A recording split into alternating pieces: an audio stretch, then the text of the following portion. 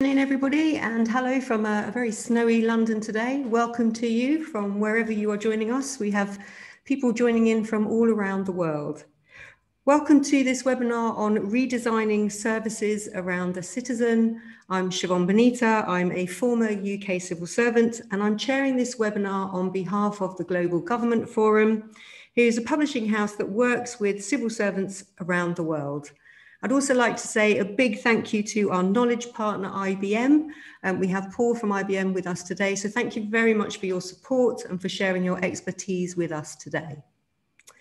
So for years, civil servants have been working on trying to reform services so that they really work for the way citizens live their lives. And in particular, trying to get those moments, whether it's a birth or a bereavement, or whether you retire or starting up a new business, to get those services all connected so they work in an efficient way for the citizen. But that hasn't always proved so easy to do. It requires the use of new technologies. It requires data to be shared in ways that we haven't shared data before. And it requires government departments and their agencies to all work together in a closer and more effective way. And although we know where we want to get to on this, there are still some challenges remaining and still some barriers to overcome. So that's what we will be discussing today with our fantastic panel. We have 5 panel members with us today. I will introduce each of them shortly. After they have spoken, we will have a bit of a discussion, but actually there will also be time for you as the audience to send in your questions. So please, as you're listening to our panel members, you can use the Q&A function to send in any questions that you have, and we will get through as many of those questions as we can after the panelists have done their opening remarks. So without further ado, I would like to introduce our fantastic panel today. First, we will hear from Larry Harve. Larry is Managing Director for the e-residency program in Estonia, and he'll tell us a bit more about that innovative program that has helped startups and really revolutionized how things are being done in the country there. But Estonia is a world leader in kind of reforming its public services in general. And Larry has more than 20 years of private sector experience as well, working in the field of IT and fintech before he's come to work with government. After Larry, we'll be hearing from Emmanuel Cuomo, I hope I've tried to pronounce that correctly, who is Chief Director in the Department of Public Service and Administration in South Africa. And he heads a program which translates as the People First Unit. It's the Batu Pili program, and the focus of that program is on the professionalization of public services. And Emmanuel has held senior positions in several government departments in South Africa, always with a focus on initiatives that help to improve service delivery to all communities. Then we will hear from Paul Dommel, who, as I mentioned in the introduction, is from our knowledge partner. And Paul is the Global Director for Tax, Health and Social Programs at IBM. And Paul has extensive experience working with governments around the world on improving and personalizing services for the citizen. Then we'll go to Stefan Verhulst for an academic perspective today. And Stefan is the co-founder and Chief Research and Development Officer at the Governance Laboratory in New York University. And the Governance Lab is focused on improving governance and ultimately public service delivery using advances in science and technology, especially including data and the collection of intelligence. Stefan has many hats. He's also chair of the Data for Children Collaborative with UNICEF and a member of an expert group to the European Commission on business to government data sharing. So it's really good to have Stefan with us. And last but by no means least, we'll hear from Alex Kumar, who is product manager at DWP Digital here in the UK's Department for Work and Pensions. And Alex leads on a portfolio of digital services that includes the leading Tell Us Once. It's one of the most recognized, I think, initiatives in this area. It's a tool to help bereaved citizens to notify government that somebody has died, and they only have to do that once, and then all the other services are joined up, and we'll hear more about that. And as project leader, Alex is passionate about transforming services to ensure that people get the right support when they need it most. So I'm sure you'll agree, we've got a really fantastic panel there. I'm going to ask Larry to begin with his presentation, but as I said, please, as you're listening to the presentations, please do think about the questions that you have and use the chat function to send them in. Larry, over to you. Thanks very much. Well, thank you, and really happy to be here. Actually, we probably don't need the first slide since you already so well introduced myself. So just maybe briefly for the context of Estonia. It's a really small country, so probably many people don't know about it. But we really started on this journey of digitalization of government services a proper 30-something years ago almost. And of course, it was built on two parts. Like one part was we had quite a strong sort of math and engineering area and also education in the country. But also it was built on part on the mother of all invention, which is necessity, because we were just dirt poor and broke after having broken free from the back Soviet Union. So we just could not afford a proper kind of paper-based bureaucracy. So we had to do everything digital. So today we're quite happy to say that there's 99% of public services are available online to the citizens, but also to residents and also to e-residents as well. And there are currently, I think, two public services which are not available online, one of which is getting married and the other one is getting a divorce. And I don't know if we're happy to say this, but there is also a plan to then move one of those also to online sphere. So that will leave only one service which is not available online. And that one will be then getting married, because of course you'd want to see the happy couple and make sure that they are indeed a happy couple. So maybe moving forward to quickly introduce on the next slide the program that I'm with and I'm leading. So a good 6 years back, we kind of found that, you know, sharing is caring. So why should we keep our good and well-built digital services only to ourselves and to the citizens of Estonia? So we started offering something which is called e-residency. So it means pretty much every citizen of every country in the world, provided of course that there is an Estonian embassy in that country, because it's still a physical document that we need to give out to the person, basically can apply to become an e-resident of Estonia and will receive the same strong digital identity document and also access to all the Estonian e-services. Of course, some of them maybe make more sense if you live here, but some of them are quite universally accessible. So typically what the residents do, if Maria, if you could switch on the next slide.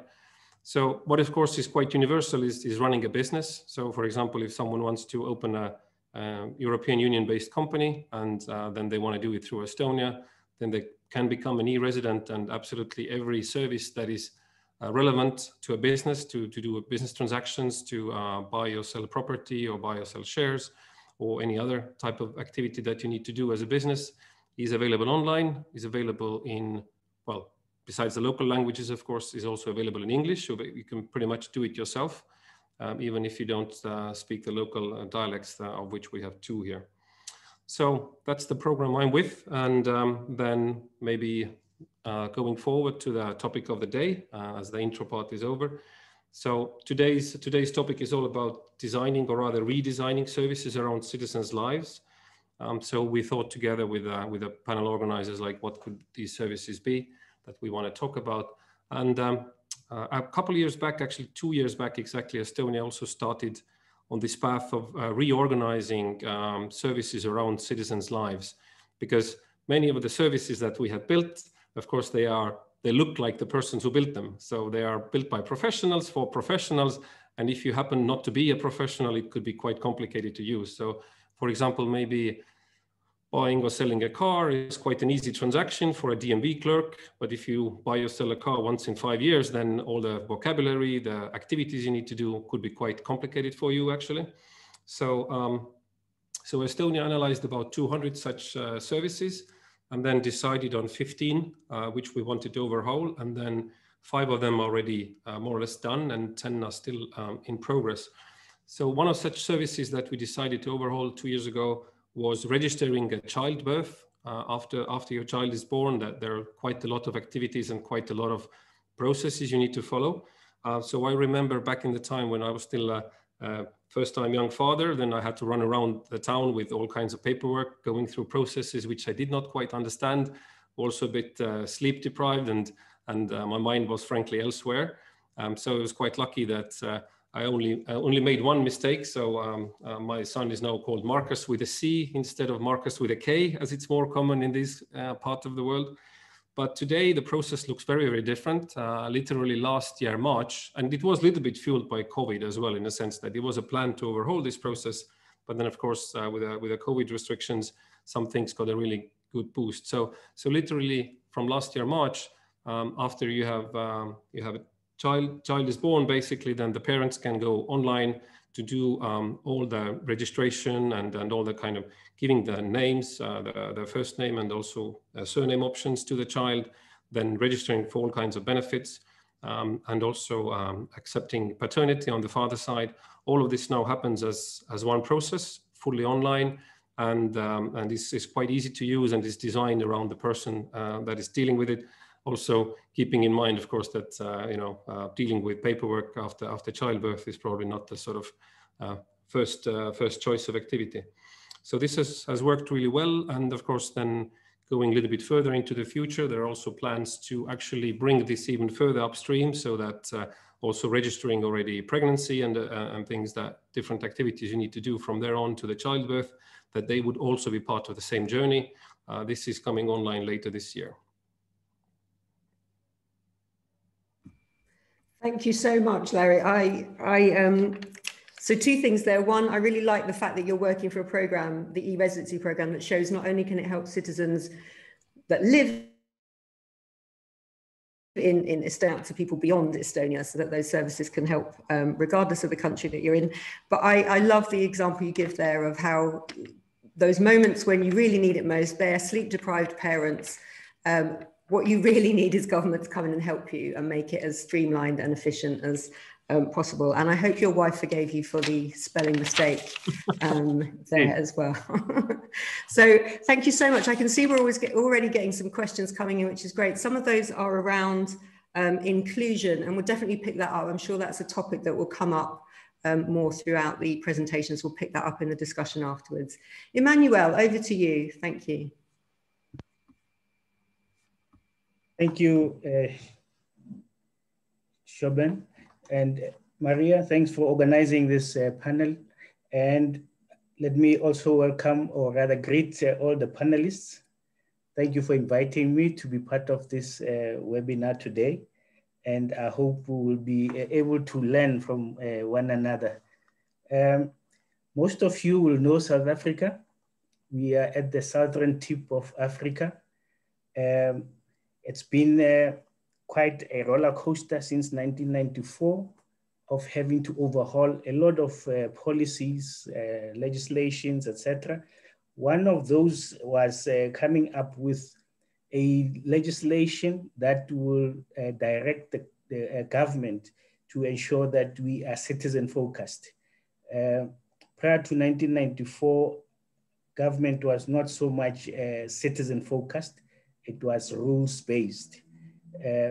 After that, we are more citizen focused. We have a policy, which is part of a white paper policy called Batupili. Now, this one is more about focusing services to people. It's forcing government to be citizen-centric. One of the aims, of course, of it was to introduce a new approach to service delivery, which puts people first, or people at the center of planning and also of delivering services. It's also about improving the face of service delivery by fostering new attitudes, such as increased commitment, personal sacrifice, dedication, etc. All of this, we also want to ensure that the image of the public service is improved and the public can see the public service as an employer of choice. Now, Batupili as a policy was launched in 1997. In 2004, there was a review and there's the whole, sorry, Maria, I'm going to be talking to the slide, but also putting in some of the information that may not be there. So let's go to the second slide. I think, yeah, because it's giving a bit of background. 2004, we had a revitalization strategy, and now we are in the process of renewing that revitalization strategy. As government, We have a medium-term strategic framework and a program of action that we ensure that is responsive to people's needs. It shows, the efficient and effective and development-oriented public service. Through this MTSF, which is informed by constitutional imperatives, through our constitution, the various chapters that I'm mentioning there are actually giving the government that mandate to enforce a new strategy. Let's go to the next slide. With a new strategy, as we want to renew the strategy, we have 4 pillars. The first pillar is about taking the lead. We're saying that as government, the leadership as well as officials, we must take the lead. In taking the lead, we include, of course, the communities. So whatever programs that must be given or that must be delivered, whatever services that have to be delivered, government must take the lead, but together with the people. There must be a fostering of understanding and conviction. That's the second pillar. There should be a development focus. That will be the third pillar, and the last pillar is reinforcement. Reinforcement would include actions that would help us to ensure that as we improve implementation of services, public servants themselves are empowered, they are skilled in the right way, but we also have the right tools. Marketing the program is efficient, and of course, given the COVID situation, we have to be innovative as well. All of these pillars are held together by a behavioral change program, which is the Batupele program. The focus now is on public servants changing our behavior. It's not an easy thing, but we're saying put people first. Whenever we enter into our offices, whenever we think of providing any service, the first thing is it of benefit to the people who are supposed to receive that service? And so the programs that we're putting in place have to be also in line. The next slide, please.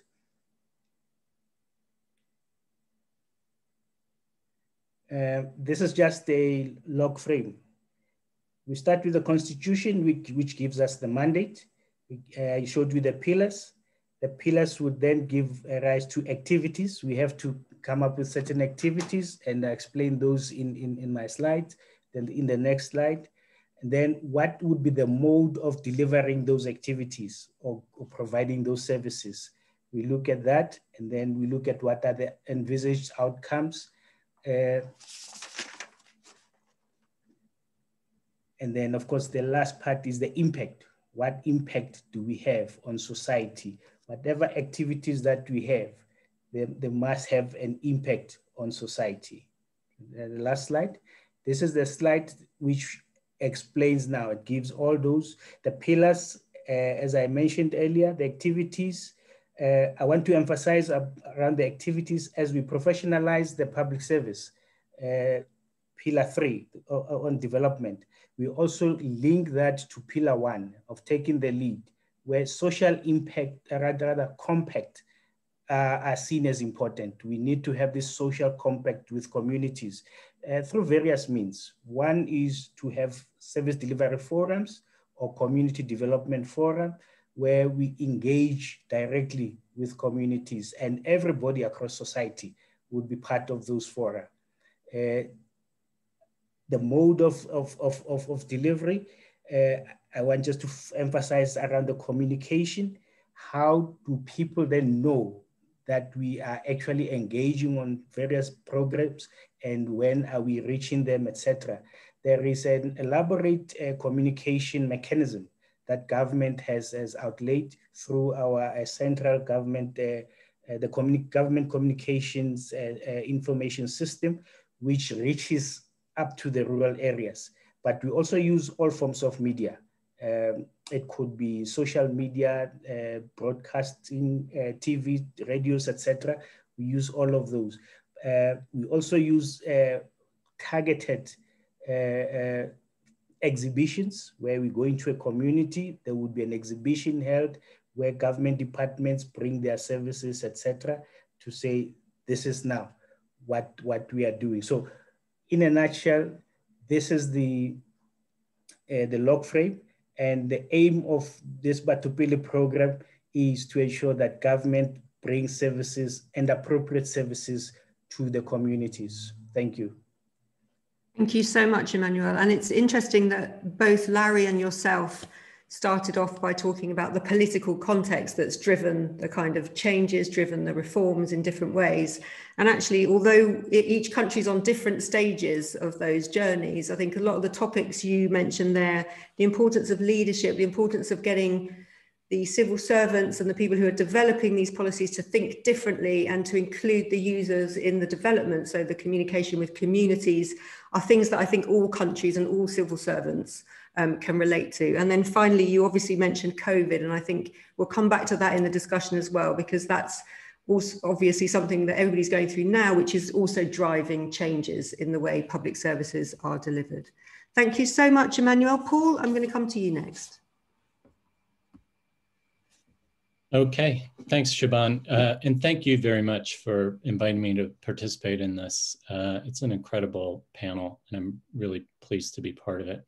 The other thing is, you know, I'm on video conferences all day long, every day, but it still amazes me that, you know, that Emmanuel's from South Africa, and Larry is from Estonia. Those are countries that are not close, and that we can all be together to have a conversation.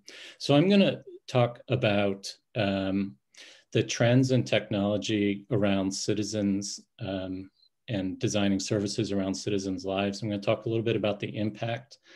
And then I'm just going to touch on some of the things that I think make for a successful project. So if we go to the next slide, please. I think there are some key directions, and we all see them, particularly, I think, in the light of COVID, where all of a sudden artificial intelligence and virtual assistants, the ability to get information online in ways that we'd never gotten it before, to have questions answered, to not have to call into a call center, have been really, really big and really important. Collaborating around citizens' needs, we've increasingly seeing clients that are working with really vulnerable citizens and populations to bring government services around the individual. And just as an example, you know, maybe somebody coming out of prison through COVID and early release, because of COVID, they may struggle with mental health issues. They are going to potentially have a hard time with housing, with employment. They have to work with parole, mental health. So all these different things. And increasingly, we've got clients that are interested in allowing all of those different caseworkers and the person coming out of prison to be part of planning their own services and to be able to collaborate, to see what each other are doing and deliver services to that individual. And lastly, there's a ton of work that's starting to happen because of the pace and the capability to personalize services directly for an individual. So as an example, we're doing some work to transition people from the military to civilian world. You know, some of those people have issues with post-traumatic stress syndrome, have a lot of different issues, and able to combine some things for mental fitness with job search, with a community of people that are in the same position that they are. Underlying all of this stuff is the ability to automate, and even paper processing is starting to move faster, and we can automate, capture images, use artificial intelligence to even understand handwriting, and to get processes done fast. Data is big, and there's nothing more important than good design, obviously, than good design. So if we go to the next slide, just to give you a little bit of examples of some of this. So in the artificial intelligence and process automation world, 35% fewer calls to a call center as a result of people being able to go online and get the answers to questions that they have, or to get sent to a link to help them to complete an application. That has real value in terms of allowing a finite number of resources, which is us, which is people on the line, people working with citizens to be able to spend more time on complicated issues and not the easy stuff. We're working with a client on paper benefit applications. So it takes about 30 days. There's still, as much as we try to do online, there's still people that submit applications online. So in that process takes maybe 30 days, 15 to 30 days to get through a process of send the application in, get it, fill it out, goes into a mailroom, gets routed around via mail from office to office. We've really been able to work to automate that process, capture the images, use some artificial intelligence to make sure we get it right, some business rules, and take that process from 30 days to 30 minutes, which has huge impact both on citizens and on people in the government. So in this particular project, more than 300 people have been allowed to be reassigned to higher value services than, opening up mail, reading applications and routing them. In terms of online and collaboration, I talked a little bit about what clients are doing with vulnerable citizens, and I'm going to come back to that in a minute. But on personalization and life transitions, these, if you can develop a solution that's really personalized to an individual, we've been able to, just in piloting with 1,500 veterans, that 14% of them actually use an app to find a job. The amount of time that they spend on the app is 13 minutes a day. If you can design things well, then they use it, want to use it and get the benefits out of it. And I think it's an example, and really kind of a humbling example of good design, that there's a group of these veterans that were using the tool, and they use that to contact sort of a mental health and suicide hotline. And there were 4 of them, of these 1,500 people, that used that tool to connect with the hotline multiple times. So real impact on technology. So if we go to the next slide, as I was telling the panel before we got on, my boss is not on, so I'm gonna throw something out that technology is not everything, and I'm gonna give an example of how 3 agencies gather documents to prove required to receive it, for an individual to receive a service. So in the first agency, there's a mobile submission. 80% in New York City for SNAP, which is a food program, applications come online via mobile device. Really cool, really slick. And there is an issue with errors, and they're working on making the documents that come in by taking a picture with your phone, and they're working on smoothing that out. Another agency feels like we want to best serve citizens. We don't want to frustrate them with errors in the document collection process. So we'd like them to come into the office so that we think we can resolve 99% of the issues right there in the office if they bring all their stuff and we get exactly what we need. The third agency in New Delhi has a completely different look. It's a doorstep service where in New Delhi, there are about 50 different citizen services where an individual will come out, go to your house, meet with you, collect the documentation that's required, and come back, do the work, and then go back to your house and issue the license or provide the benefit. So three different ways of doing that. And if we go to the next slide, when we think about citizen services, I think it's really important that we frame the challenge, right? The challenge in New Delhi is not the same as working with citizens in New York City. The labor world is different, the technology and infrastructure world is different. Critical to build trust. I worked in government before coming to IBM, and I guess I've still got a good a good government hat on, but it's incredibly important to measure where you were before and to measure the results. And I think if nothing else, these projects are increasingly successful, increasingly close to 100% of the time. And we need to be able to articulate the value that we're getting and we're delivering to citizens by doing that.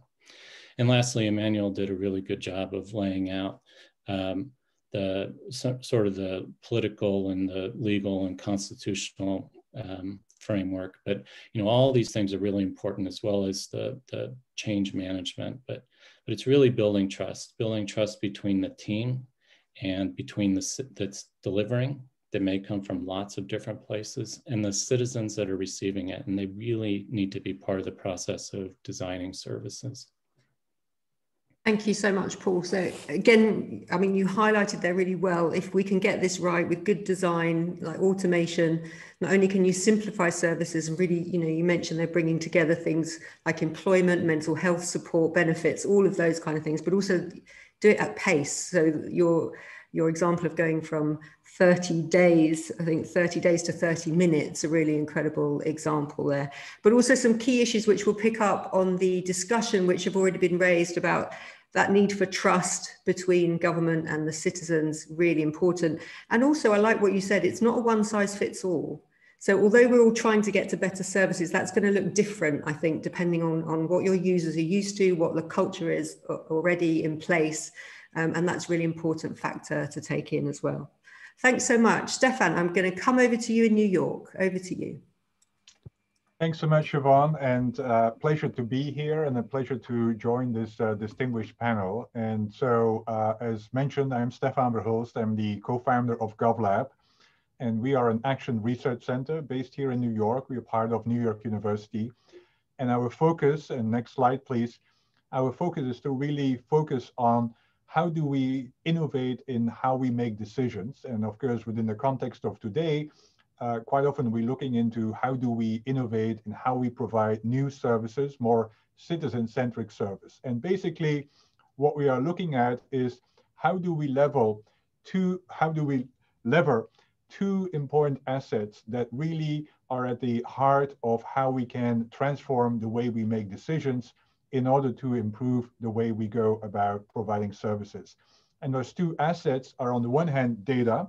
And obviously, in order to leverage data, you do need to have an investment in a variety of data science methodologies, including, of course, more and more artificial intelligence. And the other asset that we are looking at is people. And how do we leverage people and their input, their expertise in new ways in order to improve the way we go about designing services? And that's where what we call, that's where we need the use of collective intelligence. And so on the one hand, collective intelligence, and on the other hand, artificial intelligence are actually the methods that you can leverage in the 21st century in order to go about making decisions that could impact citizen services in a new way. Now, both have challenges. On the data side and the artificial intelligence side, obviously there's a challenge of trust, there's a challenge of to what extent is the data representative, accurate, and so on.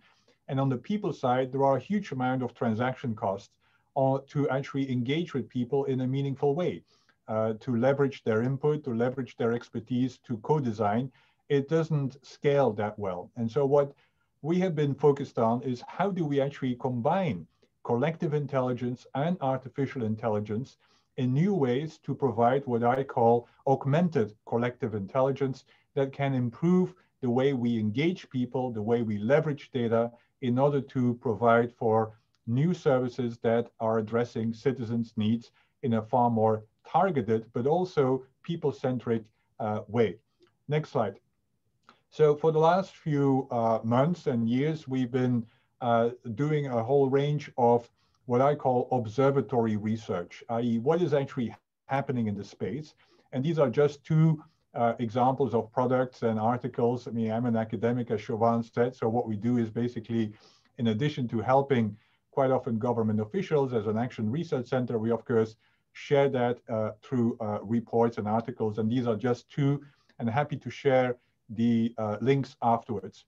But what we have identified, next slide, is that augmented augmented collective intelligence really can provide value in 4 kinds of new ways. One is what we call improving cognitive insight, which to a large extent is almost like what I would call focus groups on steroids. How do we actually, engage more people in focus groups, but also how do we make sense almost in real time what those focus groups deliver, so that you actually deal with a far better cognitive insight on what are the needs, what are the preferences. Second type of applications for augmented collective intelligence is really to test out, again, in a far more agile and data-driven way, what are people's experiences, what are their preferences, and how, if we tweak a few kinds of aspects, how do those experiences and levels of satisfaction, how does that change over time? Third kind of area, and I will give examples in each of them, third kind of area is really about sensing and how do we make more sense of actually the input. Many on this call and many in the audience probably have done public consultations. And public consultations quite often takes several months to actually then understand what is actually the signal that we got from those public consultations. And if we use augmented collective intelligence, we can actually see the signal in real time. And as a result, have a much better way to understand what are the positions that are emerging, and how do we actually cross those positions, developing services to actually meet those different needs. And then, of course, what, again, Paul and others have talked about, we can also use augmented collective intelligence to really personalize service delivery and ultimately scale up the capabilities of public authorities in order to really use data with public input in order to triage, for instance, certain kinds of service provisions that we have. And so just a few examples, and I go quickly because I realize we don't have that much time. Next slide.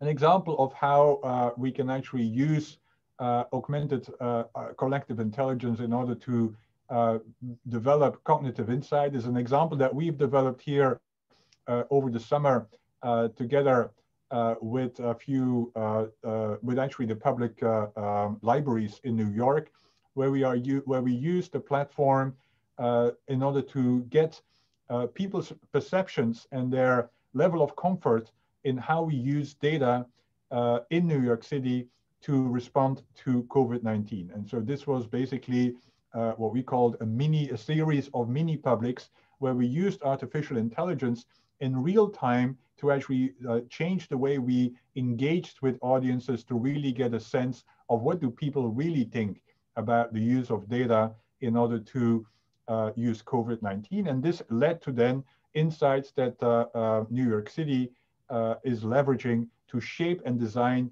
their approach to actually using data to inform the recovery that is currently focused on within COVID-19. So that's one example. The next example is an example that is already a few years old, but this is an example of the immigration department here in the US, where they also used artificial intelligence to fuel input with regard to citizens' expectations in developing a new platform to, for instance, applying for passports. And then subsequently, you could also triage actually how you engage with citizens in the way they've provided input to a large extent. And this is, again, some kind of user experience, user research on steroids, where you have an immediate insight, and then you can also actually change the way you ask questions based upon the insight you get and the group intelligence that is emerging.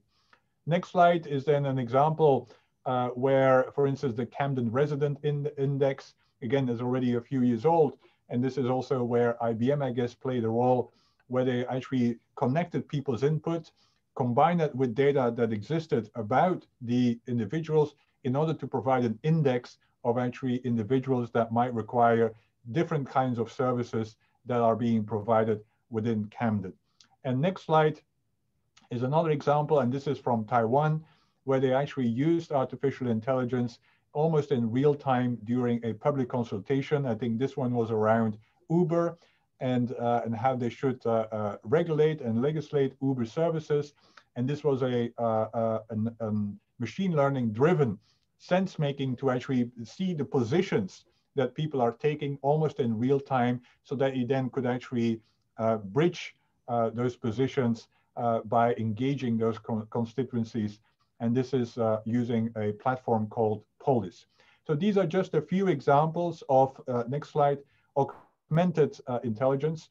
And so a few key takeaways is that while we have those examples, this is not the default yet, right? Still, we have public engagement basically as it was done in the 20th, in some cases, 19th century. So we really need to invest in how do we become more augmented in how we engage, how we develop collective intelligence programs. We need to also put greater emphasis on the pre and post-launch of those initiatives. We need to anticipate risks. We especially need to anticipate bias, because quite often the ones that are showing up for those kinds of engagement are not fully representative. And as a result, you actually embed bias in then the analysis. And you also need to focus on really ongoing incentives for actually providing collective intelligence moving forward. And of course, we need to not only generate insight, we need to actually act upon the insight. Too often we see all those consultations happening, all those experience tests happening, and then nothing happens. You basically don't have a strategy to that into actually retooling and addressing those kinds of needs. And we need methodologies, because to a large extent, we have a bit of a gadget mentality here. Oh, this is another new platform. Let's try this one out. But how do we actually become more sophisticated to embed that in the business process? Next slide is a view of the methodology that we have developed. I'm not going to go into detail there, otherwise Siobhan will be getting very nervous. I'm going to wrap you up. And so last slide is basically that we need, as a community, really develop in an observatory of what is happening, so that we actually learn from different practices across the ecosystem. And today is a great opportunity to actually start that observatory of what is really happening. We need to then have a way to rank the different tools and practices, so that we are becoming more sophisticated. Actually, what are the strengths and weaknesses of different offerings? And ultimately, we really need to build that community of practice and expertise around augmented collective intelligence, so that we really go beyond this constant pilotization that we are currently seeing, and embedding augmented collective intelligence as the default practice moving forward in how we engage citizens and collect collective intelligence in a more augmented way. So with that, Siobhan, I'm going to stop here. Thank you.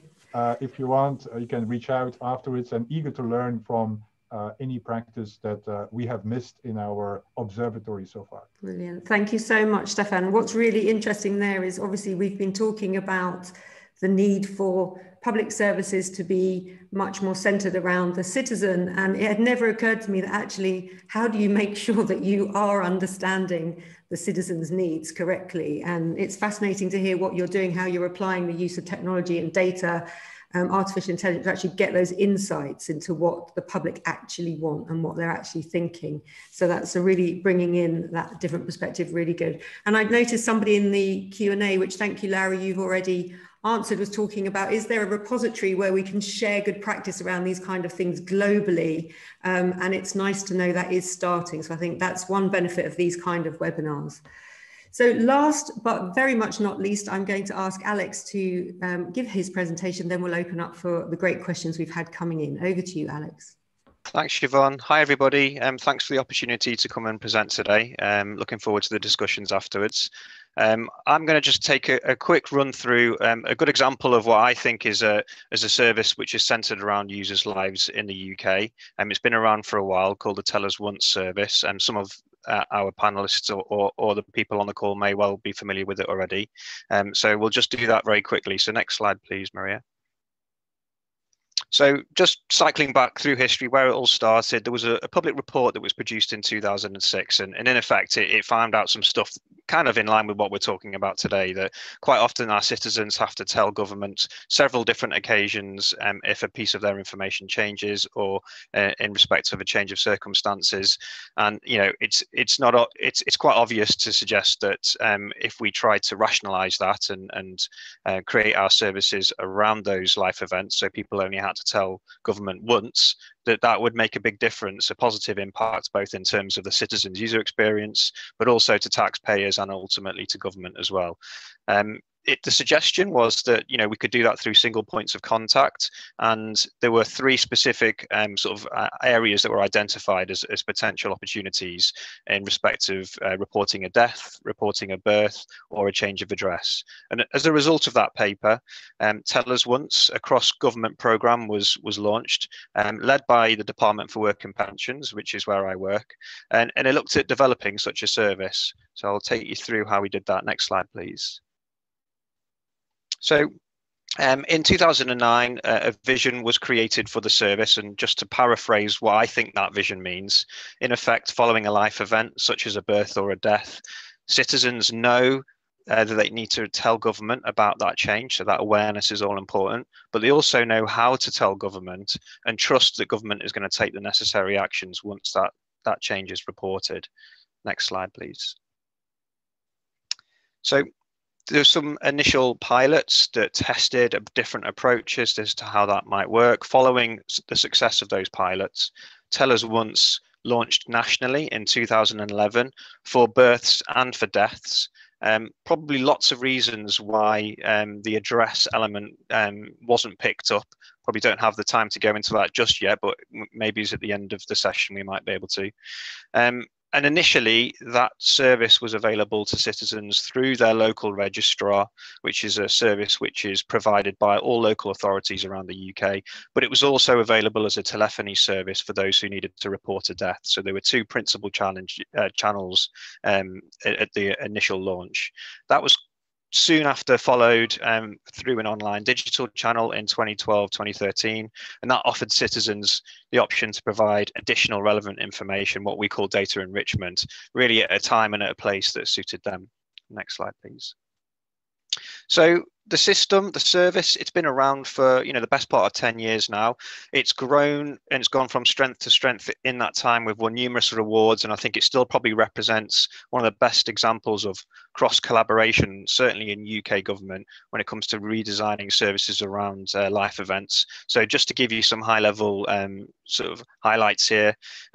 Recently, we achieved 100% population coverage across England, Scotland and Wales. That means that every single local authority in Great Britain offers the service. So that's 397 local authorities. It covers 5 key government departments, and it also includes other elements such as national pension schemes, 4 of those, 89 local government pension schemes, and over 2,500 registrars.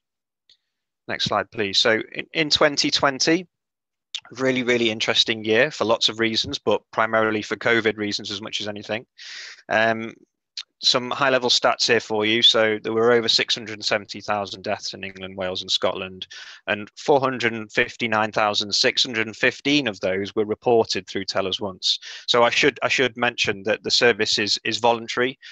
Citizens don't have to report enriched data through Tell Us Once, but I think many of them recognise that the benefits that brings to them, given that it means that they only need to tell government once about a death.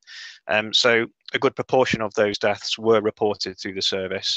And there's a one-to-many relationship. So in terms of for every death which is reported through Tell Us Once, more often than not, there are multiple notifications that will get sent out to different third-party recipients. So the likes of different government departments and different local authorities, as I mentioned. And so there's a one-to-many relationship there. So for the 459,000 deaths that we received, there were over 3 million individual death notifications that were issued as a result of that. And if we look at the ways and the channels that people opted to use to report that information, you can see the breakdown on the screen there. So around about 68% of the deaths were reported online, versus about 17%, which is a face-to-face channel, and then 15% as a telephony channel. I think as the year has progressed and as we've moved into 2021, that's changed again. And I think that's COVID driving people's behaviors. We've seen a greater shift towards online reporting of the information and online death enriched data being reported, and that's mainly because people probably feel more comfortable doing that from home, but also the opportunities for face-to-face are obviously limited as well in a lockdown situation. Next slide, please. But despite the age of the service, and I suppose in digital terms, it's quite a mature service now, we still recognise the need for continuous improvement, and that's something that we never really want to lose sight on. So in 2020, the digital team delivered probably the biggest code changes on the service since it's launched, and that really is a reflection of the ambition to make sure that we keep improving and maintaining that service. Two principal big changes that happened, the first of which was a replatforming of the service. That was to remove a lot of technical debt, which was kind of slowing the team down when it came to making those continuous improvements. It also improved the reliability and the resilience of the service. Now, clearly, especially during a COVID era, a service such as Tell Us Once needs to be there 24/7. We need to really limit the downtime, and in the event of a major or serious incident, we want to be able to prove that the disaster recovery of that service is really quick and seamless. So that was one of the major bonuses of doing that replatforming and that removal of that tech debt. That paved the way for us to do more changes to the service, and a good example of that is the citizen-facing journey, which was really overhauled just back in November of last year, and that was to ensure compliance with the latest government accessibility standards. So as part of UK government, we're mandated to ensure that our online digital services are accessible to people with accessibility needs. So that could be people who are using services being assisted by certain devices as a result of a visual or a cognitive impairment, for example. And we need to make sure that our services work with those devices to give those people the best opportunity to be able to come and use our services. There are, of course, assisted digital channels that support our Tell Us Once service as well through telephony and face-to-face. But I think, we want to focus on making sure that our online offering is as accessible as possible. So we did a complete overhaul of the citizen-facing journey just recently. That included updating the branding to be more consistent with the gov.uk branding that you may have seen before. And it's obviously to make it as usable as possible, not just for people with accessibility needs, but for all of our users. So that's one kind of the very quick summary and run through of Tell Us Once. The last slide really is just a bit of an underlying sentiment to this, and I think it's an example where really it's about government doing the hard work behind the scenes to make it simple for our users. So if we can overcome all of the political barriers, all the technology barriers, and the people barriers, really, because often when it's organizations to work that are working together, it's people and politics that kind of gets in the way more than the technology. But it's about doing the hard work to try and make it simple for the users. So ultimately, when it comes to that really key life event for them, particularly in the context of a bereavement, that it's very simply laid out for them in terms of what they need to do. Thank you so much, Alex. So I think that's a real success story there from the UK. It's nice to have had those concrete examples from all of our panel members there, but also I think showing the need for continuous improvement. So just because you've done it once, obviously with technology as well, you need to keep reforming that and keep making sure it's working for the users as well. And I mean, one issue that I think other people touched on is how the pandemic has probably forced users who've maybe never thought of getting their services digitally to do that for the first time. That might be a legacy maybe that we can build on coming out of what's been a very dark period for everybody. I want to start by picking up, we've had lots of questions in. So this was a question I was going to ask anyway, but it's come up in several of the questions about the risk here, hearing all these fantastic examples though, the risk of digital exclusion. So are we moving to developing new ways of delivering these services online, but for a host of reasons, they might not be ideal for certain members of the public? And I want to pick up on a couple of the questions that have come in.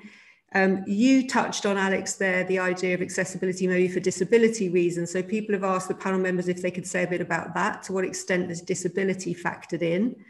But also other aspects, which maybe Emmanuel, somebody's mentioned in there, also access issues. So it might be if you're going out to remote areas, is the infrastructure even in place so that everybody can access these services?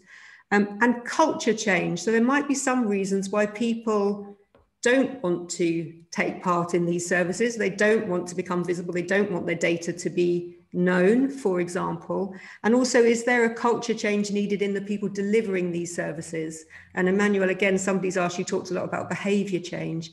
To what extent is the behavior of the frontline deliverers also an issue in terms of getting these services as widely as possible? So I'm going to come to each of you. Larry, I wouldn't normally do the same order again, but it seemed a long time since we've heard from you. So I'm going to come back to Larry, your thoughts on inclusion and how we can make these new services as inclusive as possible.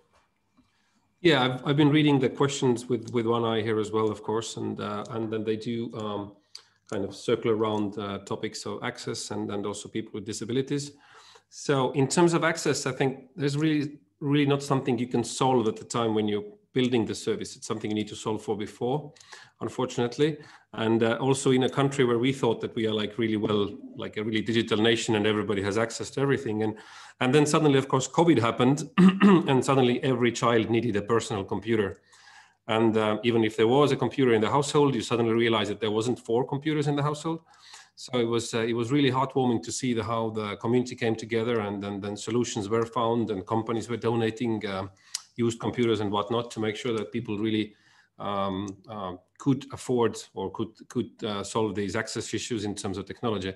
So literally, I would say there's no shortcuts to this. You kind of have to invest into both rural access, but also public computers and these things in the past were more of a norm here as well. So you cannot solve it at the solution building level. You have to solve for it before. It's an infrastructure issue basically.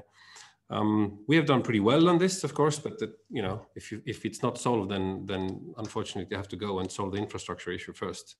In Estonia, you don't have such an issue of trust, do you? There's not an issue that people don't want to engage. You have very high levels of trust. Exactly. That's true. We are lucky in that sense, I suppose. And then when it comes to disabilities, then I think if you little bit zoom out of this topic and think also people have movability disabilities, they can't move around, they can't maybe drive a car, they can't take a bus. For them, all these digital services are quite a blessing, right? So of course there are disabilities which would limit you from using online services. Of course, there are screen readers and other applications like that.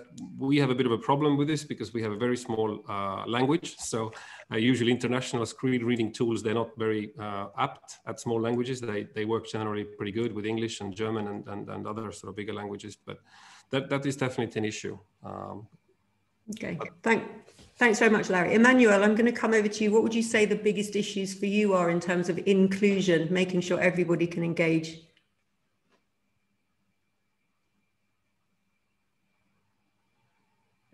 Thank you, Siobhan. I think for me, there are several things. For inclusion, for example, without repeating what Larry said, the issue of capacity building is important. The officials that are providing services need to be capacitated properly and fully. They need to have tools of trade, especially those working in rural areas. Besides connectivity and challenges of broadband, people need to have proper tools of trade, the laptops, access to telephones, etc., to be able to help the communities out there. Thirdly, issue of distance. How far have they to travel to ensure that they bring those services, especially for communities that do not have online services? So distance should be taken care of primarily by government providing resources or even short-circuiting the distances they have to cover. We have in our country the community development workers who are all around us on development issues. And each municipality has got a number that's commensurate with the number of wards in that municipality. So you use such people to move around and help people with resources. So in a nutshell, I would say those are some of the things that a government should do to mitigate this exclusion issue. Thank you. Thanks, Emmanuel. Stefan, I'm going to ask you, do you have any insights of maybe why people might feel excluded from these services over and above the kind of the issues we've heard of access, just pure access, but more on the maybe the trust and culture side? Yeah, these are really essential questions, and I think in defining and designing those services, I think equity has to be front and central. And obviously that relates to disabilities, but it also relates to the fact that many services are designed for a particular kind of socio-demographic group. And if you're not part of that socio-demographic group, or even demographics, then quite often the service is poorly designed to meet your needs.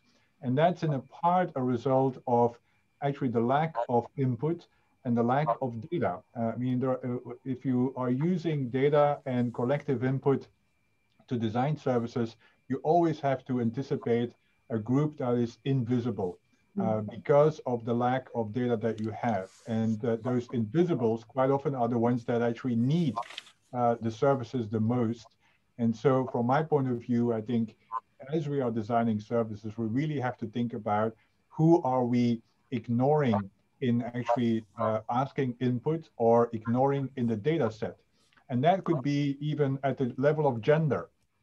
Meaning, as we all know, many services are designed with a typical male middle-aged person in mind. But if you're female, you have different needs. I mean, we did, for instance, an analysis in Santiago de Chile where we used mobile phone data to just understand whether women are traveling differently than men and whether that has an implication in how you actually provide public transportation services. It turns out there's massive differences in how gender plays a role in mobility, and then that's something you should anticipate in designing services, which quite often is not anticipated. So equity should be center, and it should be a key element in actually the data you're using to inform your design. Stefan, as the woman on the panel, I can definitely back up the sense that women get overlooked in a lot of these decisions. Paul, I know you're very keen. You've done a lot of work with different governments and agencies, in particular on kind of hard to reach vulnerable communities. So this issue of inclusion, is that something you've come across a lot? It is, in a lot of ways, it underpins why we're moving to a digital world. So what I mean by that is that, and I really, I do think technology actually has a role in humanizing the services that we deliver. So if increasingly citizens want to get stuff online and digital, but for those that can't or those that don't, what you're doing is you're freeing up resource so that you can work more closely with those people. Now, some percentage of them may just over time, they don't trust government, they'll just find that it's easier and faster and they will become digital converts. But it's really the vulnerable, and what we're trying to do is free up the time and the resources of caseworkers and people that can work with them in a very human way. And to the extent that we can do more and more digital, like with the veterans, still getting paper applications, automate those, digitize those, take that process from 30 days to 30 minutes to get a benefit. In addition to a faster benefit, there are 300 people that are freed up to do something else. And I think they're real. I think if we spend too much time thinking about, we can't bring everybody along in digital, we really miss the point. Thanks, Paul. Yeah, absolutely. I think that's a different way of looking at it, that not only can you make the services more inclusive using digital, but you can then free up time, really valuable resource to help those complex cases where you need to have that more kind of one-on-one approach, which is really important. Alex, you mentioned in your presentation the issue of accessibility and the most recent reforms you've made. In terms of inclusion, you've already got a great take-up of this one service. What do you think are the main reasons why those people who aren't yet choosing to use these services might be? I think it's probably the reasons that we've already touched on. I mean, some people will, the digital propensity of the population that we have to service is vastly different. So, whilst it's okay for the tech giants of the world to target people who ultimately want to use the internet and readily do, as government, we have to make sure that we can accommodate all of the users that require a government service. People don't get to choose whether they use a government service or not most of the time. So it's not a case of choice. Do I go and use Spotify, or do I go and use Amazon Prime or something like that? They have to choose our services. So it's the role of government to make it as easy as possible for those people to interact with those services. But because of the nature of the population, there are going to be plenty of people out there that either can't use the internet or don't want to use the internet. So we might classify those people with assisted digital needs. And for that reason, we have to identify and provide alternative channels, whether that's a telephony channel or whether that's a face-to-face channel. I think that's going to depend on the specific needs of the service and the service users. But I think there are also people who may struggle to use the internet because of accessibility needs that we've already mentioned. So, they're predominantly either physical or cognitive impairments. So it's not just the obvious ones that people might think of. I might be visually impaired, right? So I literally can't see what's on the screen. That's an obvious one. But I think it's also about people who might struggle cognitively with a huge amount of information on a page. So it's about making sure that the user journeys remain as simple as they can be. So we have a bit of a rule of thumb, which is one thing per page. If we're asking a question of a citizen and it's about one particular area, then we'll try and simplify that down to the very bare bones. And the content that we use on the service is critical. The content and the use of language has to be something which is understandable for people who I think the mental age generally that we aim for is around about 12. If we can align our services with the mental age of a 12-year-old and who you might consider to be their kind of their sort of reading abilities, then you're generally doing quite well. And we also have to think about the number of users that certainly UK government will have that don't necessarily use English as a first language. So they may well be using built-in tools within web browsers, for example, to translate some of the language. So simplifying that makes it much easier for that to be done, and with less propensity for those translations to be incorrect. So I think those are the big reasons. We're in quite a good place, I believe, within UK government because of the legislation which is being brought in around the Equality Act, and that supports some of the choices that we need to make in terms of making our services accessible. Thanks, Alex. I'm just really conscious. I said time would fly on this webinar, and it really has. We've got so many questions coming in. I'm gonna put two questions together, and they'll be the final two questions. So you can choose to answer one or both of these final two questions, and I'm basing them again on things that have come in. So we've had a couple of questions around data and the challenge of data sharing. So a lot of these new ways of delivering services require government departments, government agencies to share data more effectively. I'd like your views on what are the challenges around that, and is there a kind of a cultural change needed to remove some silos within government departments? But also the public, are the public ready to have their data shared in that way? And somebody has asked, is there a way of making it more transparent so the public can understand how their data is being shared? That might help increase trust. So that's one lot of questions around data. And the other one, which you might quickly want to talk about, is as we come out of a post-COVID world, budgets are going to be really tight. Are departments going to fall back on the old ways of doing things? So I think it kind of relates to the silo question, or is there a real strong business case for bringing in these reforms? and working more collectively together and moving to this more digital future. So we've got about 5 minutes. We can overrun slightly. We've got about 5 minutes. So I'm going to come to you all to do kind of your thoughts on data, essentially, and the business case for carrying on going forward. I'm going to change the order a little bit. Stefan, I'm going to come to you first on this one. Yeah, do we need a cultural change as it relates to data sharing? Absolutely. Meaning, I always make the bad joke is that I have not met many government officials that got promoted because they shared data.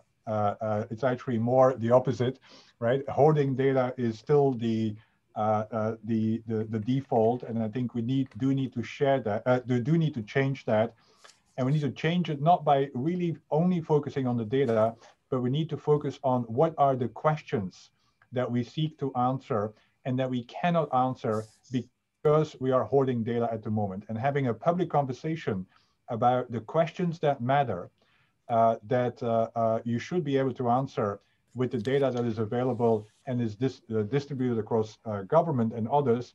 That is the right way to step in, and it will also provide for a more public, transparent conversation about data, not by focusing on the data, but about the questions that one seeks to answer.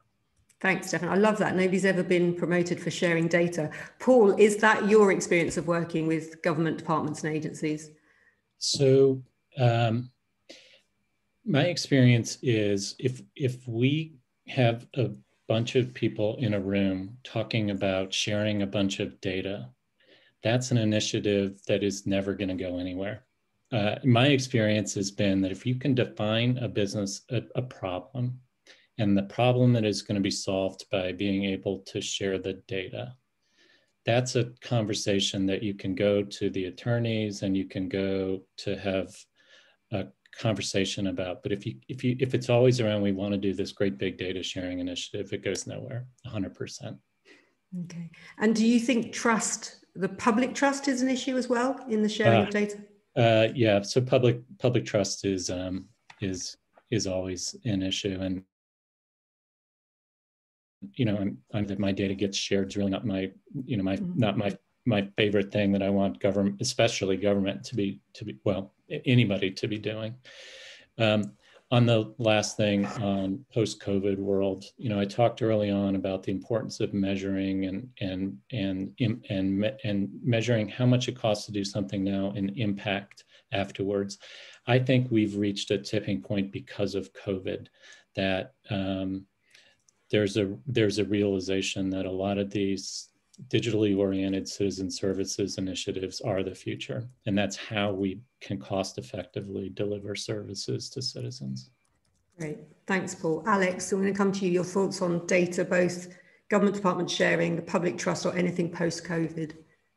Yeah, I mean, I think to a certain extent it's going to differ depending on what country you're living in and what kind of data protection legislation exists within those countries.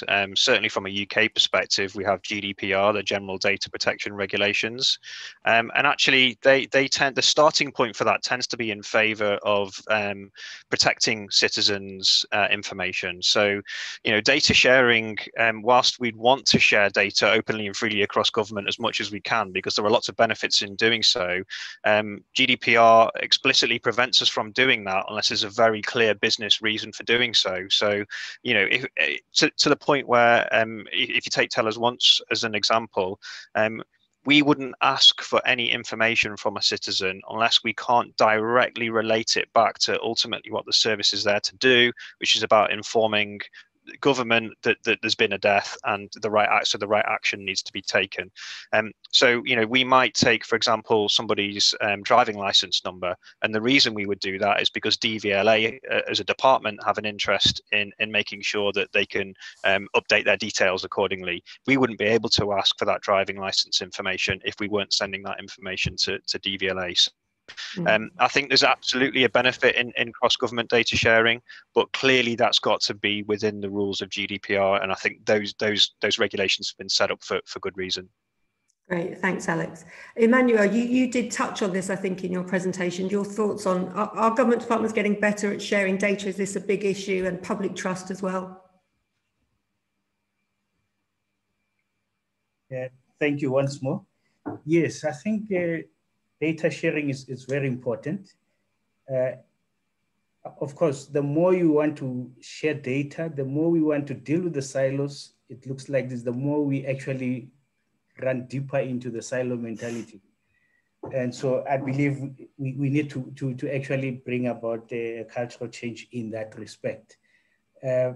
The challenge, of course, also comes when you look at how the public engages with government information. The more you give information, it's like you open up yourself to more criticism, more negative reactions, etc. Of course, there would be a section in society that will look at it as beneficial. But I've learned that the more a government opens itself up and shares, and there's a recent example.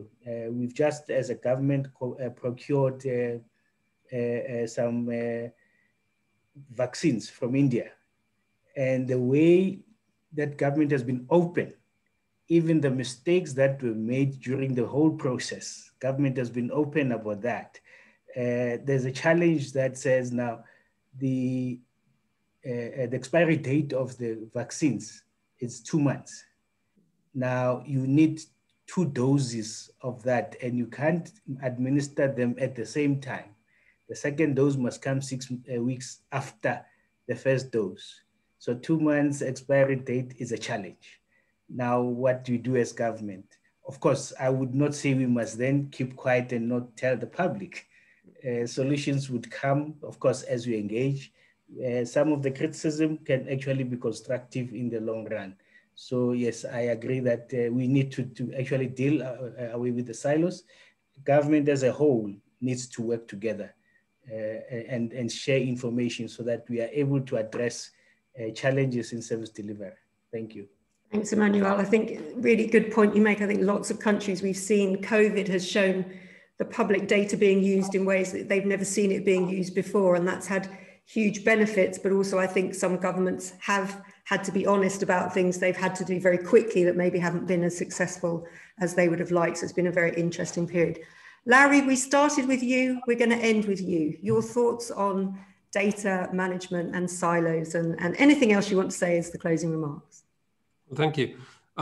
Yeah, this data sharing and of course GDPR and other similar regulations is a very, very, very hot topic.